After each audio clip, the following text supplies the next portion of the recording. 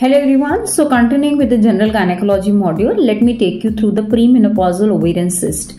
So premenopausal ovarian cyst, the most important thing first of all to see whether it is a simple ovarian cyst or it is a complex variety. Now if it is a simple ovarian cyst and the patient is asymptomatic, then less than 5 centimeters there is at all no problem. Okay, you can just discharge her, no follow-up, nothing is required.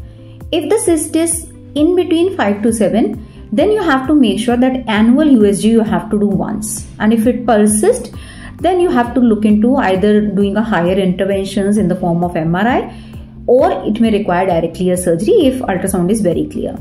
And if the cyst is more than 7 centimeters, then immediately intervention is required. This is for the simple ovarian cyst, asymptomatic. Complex ovarian cyst in premenopausal age group require investigations in the form of tumor markers. So tumor markers, the all germ cell tumor markers are there, and for the practical purposes, CA-125 is also done. Thank you so much and have a nice day.